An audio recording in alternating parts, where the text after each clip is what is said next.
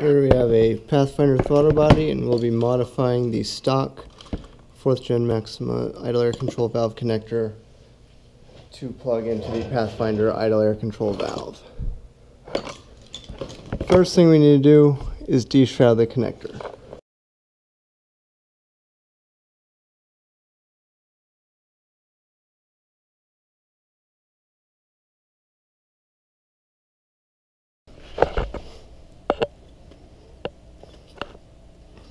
So next step is the pins inside the idle air control valve are a little bit wider than those on the stock connector. So next we bend the pins within the idle air control valve to fit the connector.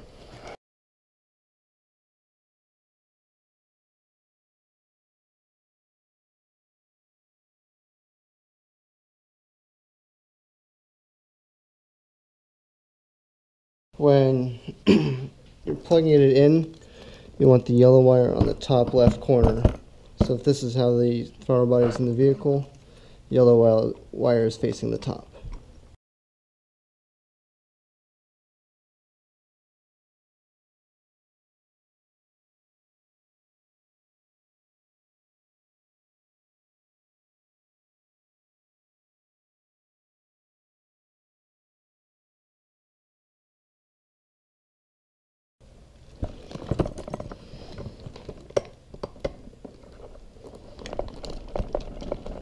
Ah, got it.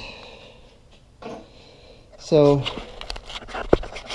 once that is in, then usually I'll just wrap the outside with some tape.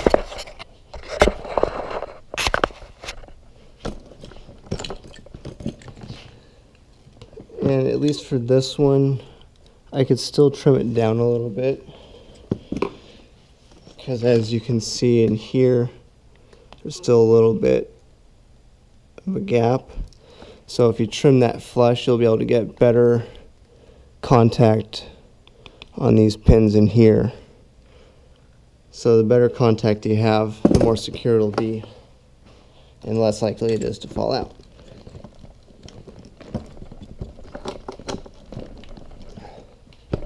There we go.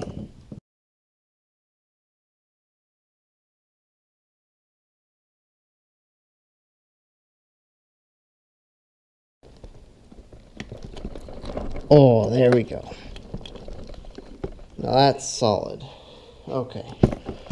So one thing, after you do get the connector in, you want to take a look at the pins, make sure that they're all even.